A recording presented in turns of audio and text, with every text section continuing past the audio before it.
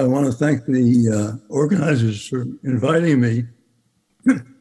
I was worried for a while that I would be out of place because a lot of the sensory phenomena and so forth were rather different to what I study, but we've gotten into questions about evolution. And evolution is changing pretty rapidly. And what I want to talk about is how biology, as biological action, brings cognition into evolution. And by cognition, I mean action based on knowledge. And I hope that will become clear in the talk. Now, how does cellular and genome modification occur in evolution, which is my specialty? And the fact is, it occurs organically, biologically. It doesn't occur randomly. It's not accidents. It's not physics. It's biology. And we'll see that as we go on. Random mutation cannot explain evolutionary variation. If we assumed an impossibly high mutation rate to positive variation of 1%, which is orders of magnitude too high, and we're looking at just random mutations in the genome, in the DNA, to make a sequence of 10 base pairs, we have a probability of 1 in 10 to the 20. It would take 10 to the 20 generations to make a sequence of 10 base pairs.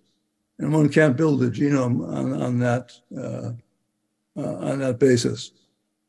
We know that in organismal reproduction, 99.9% of all incorporation errors into the DNA are removed by replication proofreading systems, which are biological systems. They scan the DNA, they detect changes in the structure of the double helix and detect mispairing, and they remove the newly incorporated incorrect nucleotide. So that's cognition and action in reproduction. And also,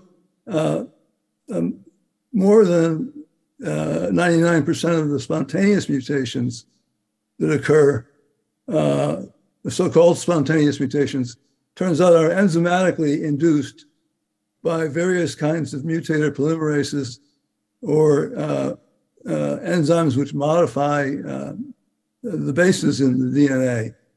And when those functions are removed, we see a big drop in the so-called spontaneous mutation rate. So biology is central to genome change. And there are two kinds of change that are biologically mediated. One is, I'm having trouble seeing my slide here. Let me see if I can view it differently. The coordinated cellular activities are required for certain events to occur.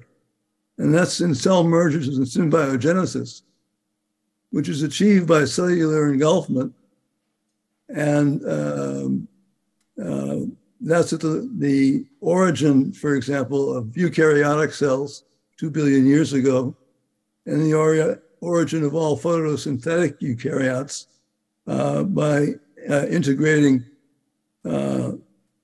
cyanobacteria as plastids or chloroplasts into the cells. And the other process that is involved in cytomechanics and the physical manipulation of the genome are whole genome duplications, which are very widespread in evolution, because that's how we've acquired so many different functions and different kinds of proteins. The genome is duplicated and made it possible for functions to be preserved and other functions to arise. And their whole genome duplications are almost universal in eukaryotic lineages. Now, there are a series of events which have been documented to occur in evolution, derived where there have been DNA genome sequences that told us about events. And there are events that require the cleavage and ligation of several DNA segments. And that's why I call it natural genetic engineering, because cells are able to restructure their DNA.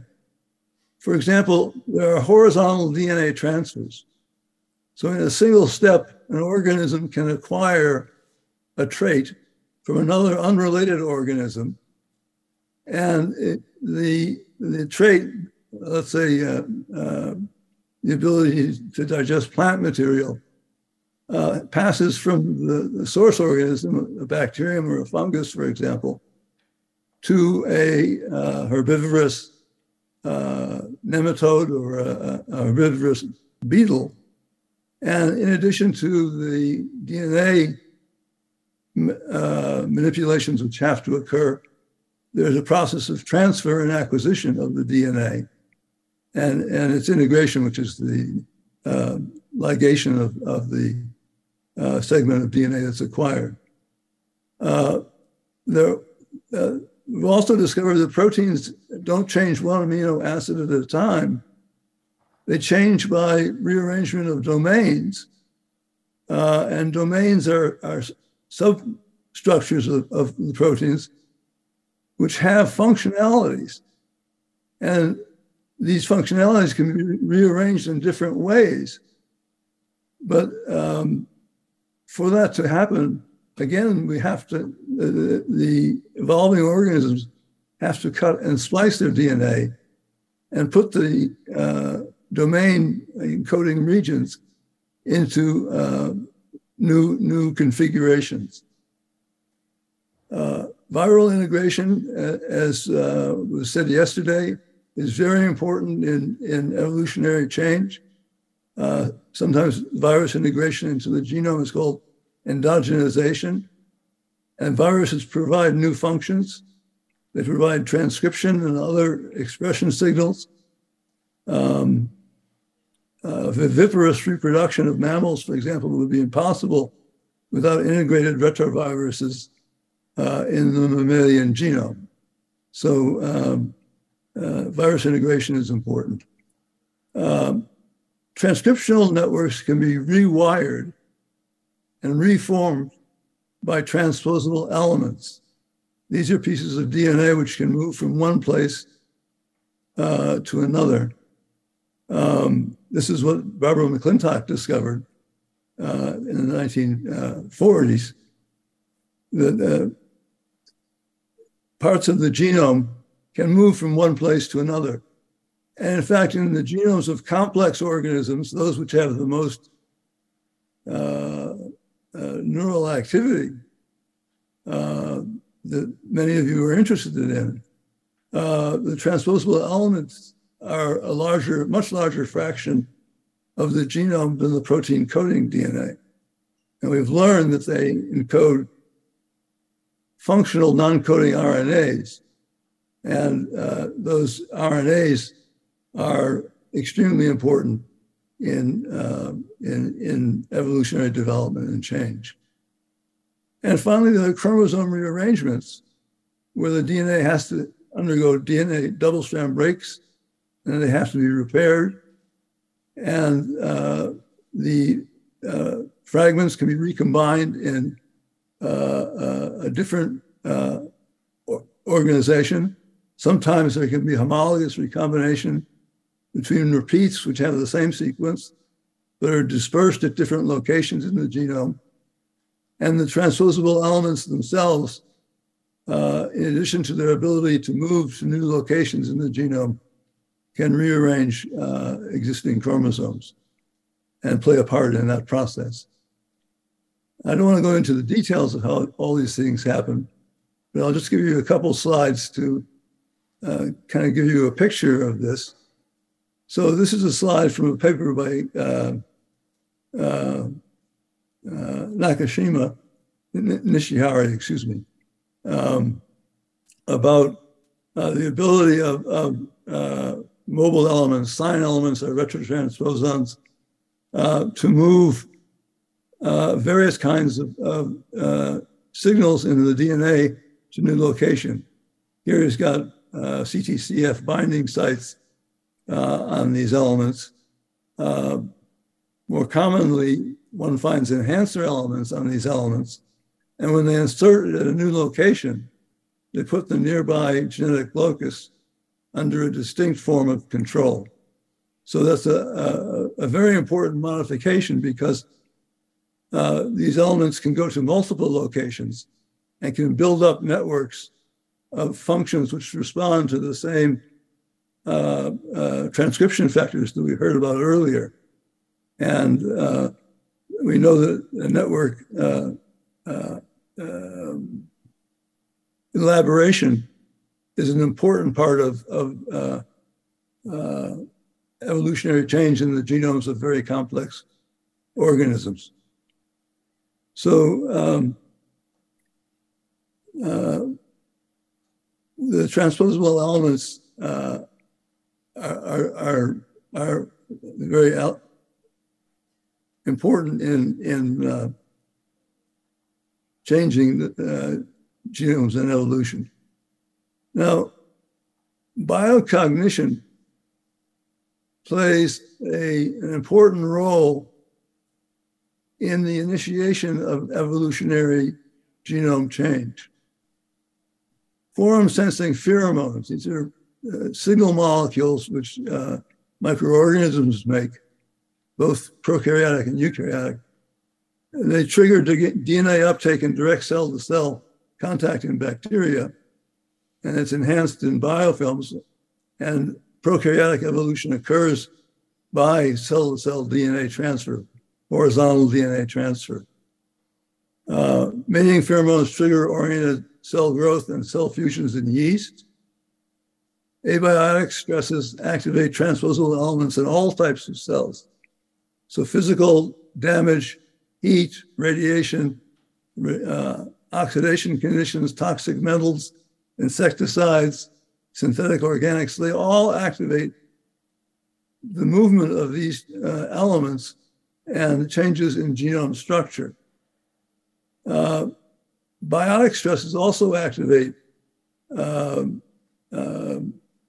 change through the activation of recombinases. Those are proteins which can rearrange DNA segments. Targeted DNA cleavages can occur. Transposable elements can be activated, and they involve in changes in ploidy in all types of cells. So these include virus infections, toxins, predators, telomere erosion, inflammation, tissue culture. All of these stresses on organisms activate genome change. And we'll see an example of that shortly. Starvation, in particular, activates transposons and retrotransposons in bacteria. And originally it was found in cancer cells, but then it's been seen to occur in the germlines of other eukaryotes. Chromosome breakage and the formation of DNA encased in a micronucleus in the cell formation is a trigger for a process called chromothripsis, which means literally chromosome shattering. And I'll show you a picture of that in just a second. And finally, interspecific hybridization is a process which is seen more and more to underlie speciation. It disrupts epigenetic regulation of the genome, in particular of transposable elements. It activates transposable elements in chromosome rearrangement and initiates whole genome duplications and rapid speciation in eukaryotes, ranging from yeast to flowering plants and vertebrates. And rapid speciation means speciation in 3 or 4 generations. it does not take long periods of time for new species to evolve following interspecific hybridization. Now, this is an illustration from the first paper where this process of chromothripsis was described in cancer cells. And these blue lines indicate where in the chromosomes of the human genome there are breakpoints that are joined together. And so this cancer, this particular colorectal cancer, has 239 rearrangements limited to chromosome 15. Here's a thyroid cancer, which has 77 rearrangements on the short arm of chromosome 9. Here are 55 rearrangements on chromosome 5. And here are 85 copy number variations on chromosome 8 in a lung cancer cell line. So these kinds of changes are limited. They're non-random because they're restricted to individual chromosomes, but they're very complex, and they lead to very complex restructurings of the chromosome.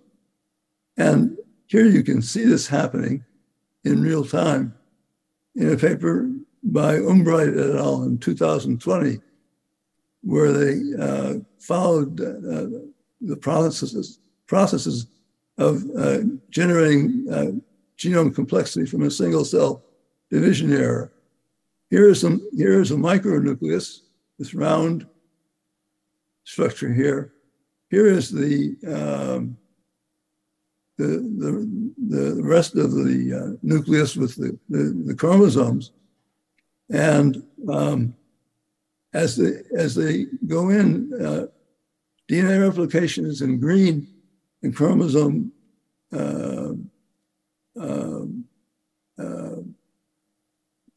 replication, shattering is in red.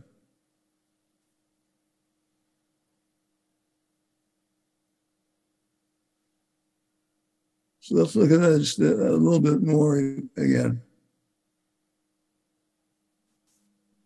At this point, the nuclear chromosomes are replicating. The micronuclear DNA is not replicating.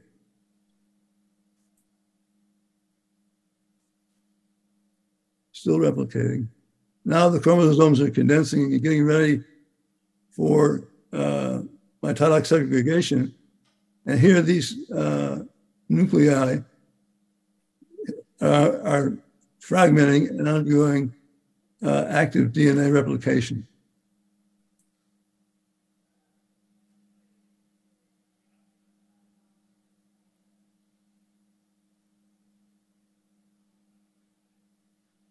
Now, in addition to playing a role in initiating genome change, biocognition is also important in executing genome change.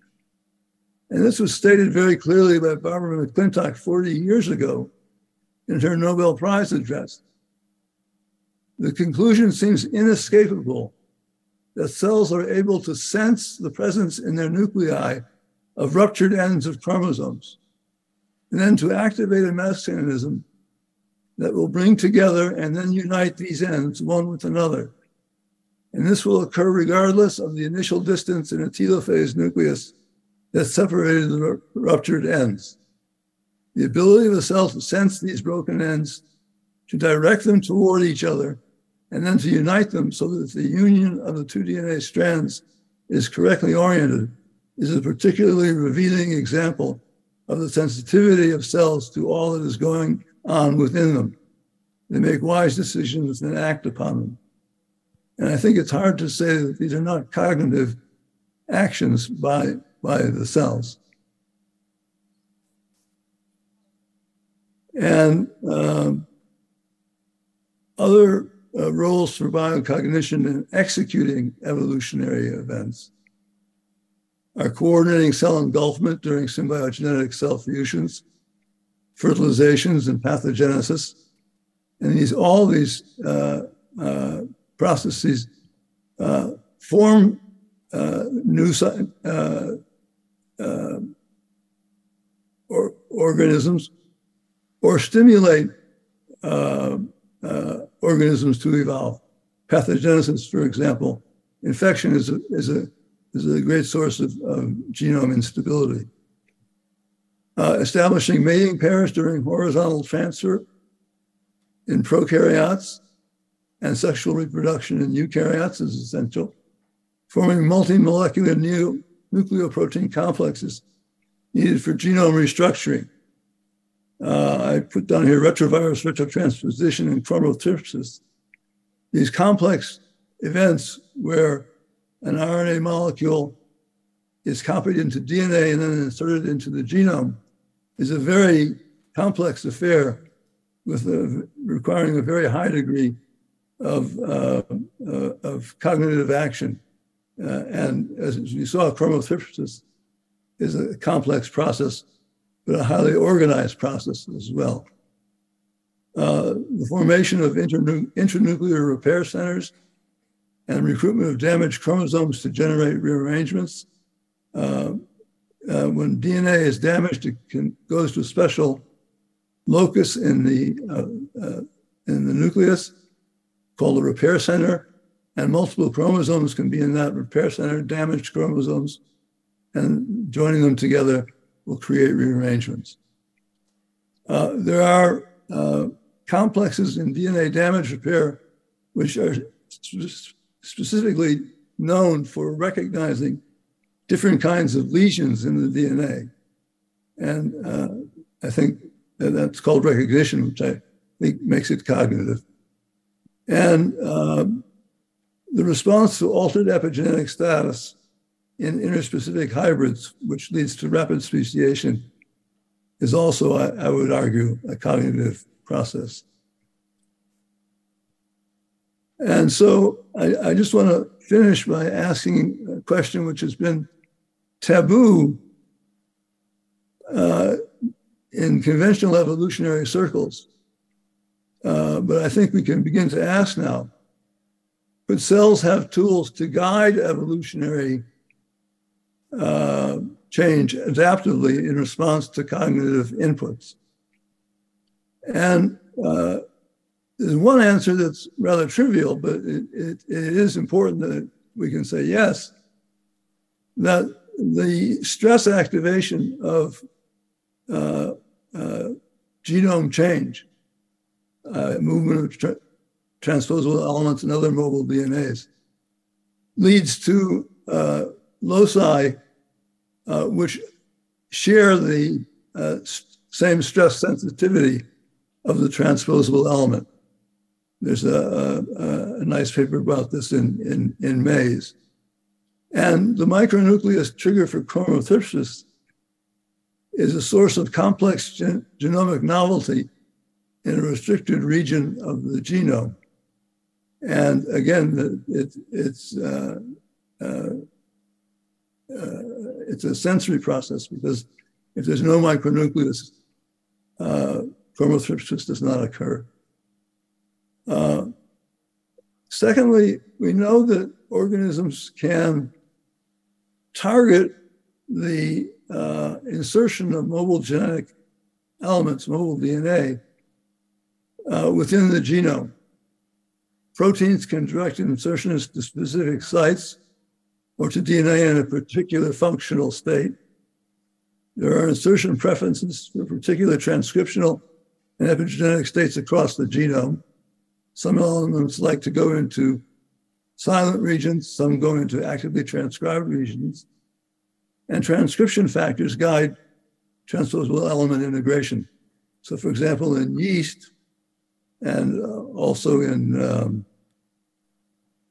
other single-celled eukaryotes, transposable elements are guided to insert near tRNA loci, although they won't cause damage to those highly compact genomes. And finally, I just put in here that complex phenotypic novelties frequently result from the formation of genomic islands, which is both in bacteria and prokaryotes and eukaryotes that have are home to genetic clusters that have been associated with speciation events in eukaryotes and mobile adaptivity determinants in prokaryotes. So the idea is there any targeting that's possible which biases which kinds of sequences can be integrated into these genomic islands at times of taxonomic change. So I hope that I've convinced you that there is biology going on in evolutionary change. It's not a matter of statistics or accidents. And this biology presents a huge opportunity to think about cognitive processes and biologically guided processes in evolution. So I think with that, I'll stop. Thank you.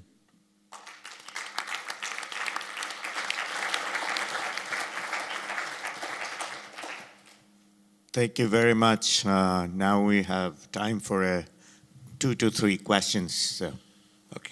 Okay, that was really quite fascinating, and it raises to me it raises a really interesting question about how, for example, the insertion of transposable elements, how might that be guided by the environment? What's the intelligence behind that? And I want to relate this to a phenomenon that happens, that's known to happen in neuroscience, which is not evolution, but it's the change in the genome of neurons in the brain due to experience. So it's now known, the phenomenon of somatic mosaicism is emerging as a really interesting topic in neuroscience, and it's been shown by Fred Gage that maternal deprivation will induce retrotransposition in, for example, hippocampal neurons. So this is a way in which experience will change the genome of neurons. And Li Wei Zai has shown that fear conditioning produces double-stranded breaks in the chromosomes of neurons in the hippocampus. And what's really interesting is where those breaks occur in many cases, and the breaks might be reflective of retrotransposition insertion, but she didn't show that. But where these breaks occur are in genes that are associated with synaptic plasticity and neuronal excitability. And so how do the neurons know where to put those breaks? How do they, if it's reflective of transposition, how do the neurons know, where to put the retrotransposons? I mean, do you have any insight into that? Well, in the cases we understand, it's generally that the integration proteins, the integrases of these elements, bind to transcription factors, and they go where the transcription factors are located.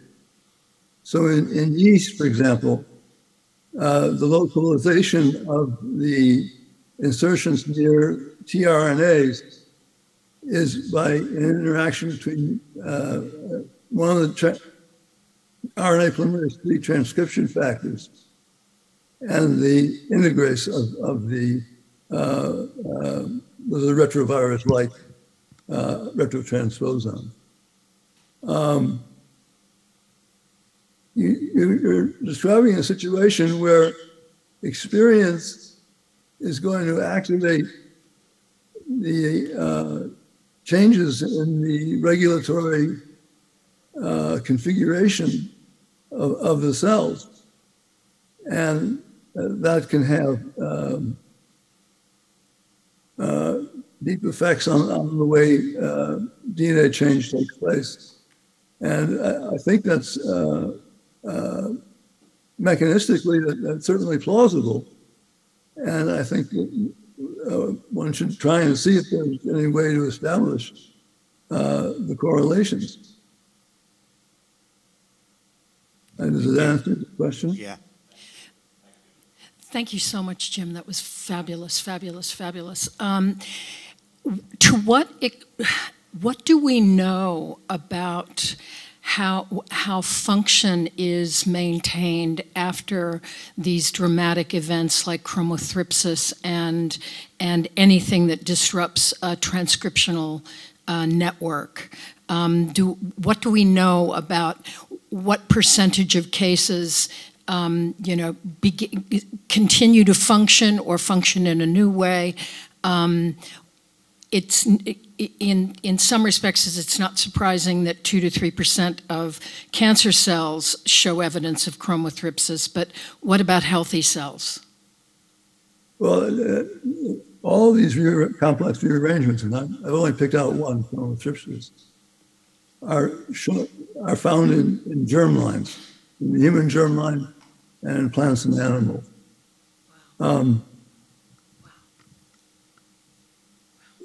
First of all, in eukaryotes, they occur in diploid cells.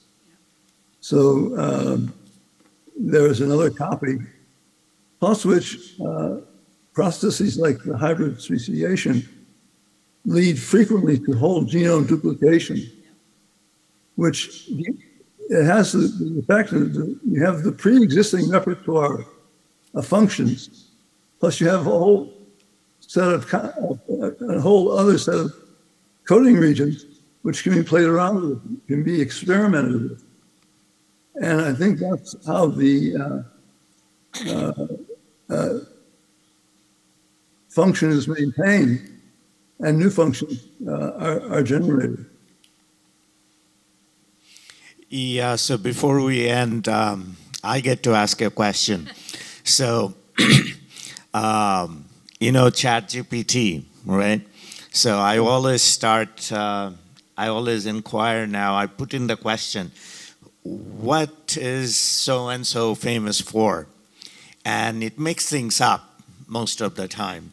But one thing I asked is, what is Dr. James Shapiro's primary work? And it gave me a description of your natural genetic engineering, and the part that attracted my attention was that gene mutations, so changes in the genes, are not random. Would you like to elaborate on that? Or is ChatGPT making things up? No, I think that's an accurate description.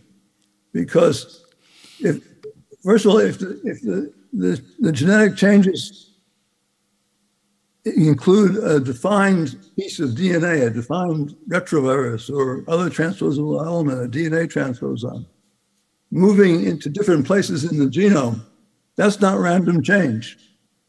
It's the same piece of DNA. And it will have certain kinds of effects, such as carrying transcription factor binding sites to these new locations. The second thing is that if DNA breakage and rejoining occurs in response to stimuli, that means that genome change is not random because it's happening in response to conditions. And I think we'll find that many major evolutionary transitions occur at times of major stress on the organism. When you're recombining different regions of DNA and putting them together, I don't know what you could call it except for natural genetic engineering. Thank you very much. Okay, let's give a round of thanks to all our speakers for this.